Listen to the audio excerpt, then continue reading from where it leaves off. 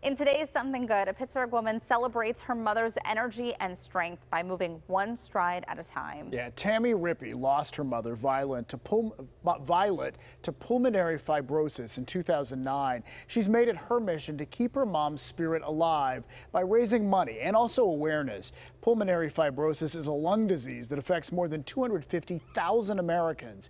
Well, after witnessing the toll it took on her mom, Tammy became an active voice in the PF community. She and her family will be marching in the Pulmonary Fibrosis Foundation's National Walk Day, and that is coming up this Saturday. And you can go to our website for more information on how you can join the cause and register as well.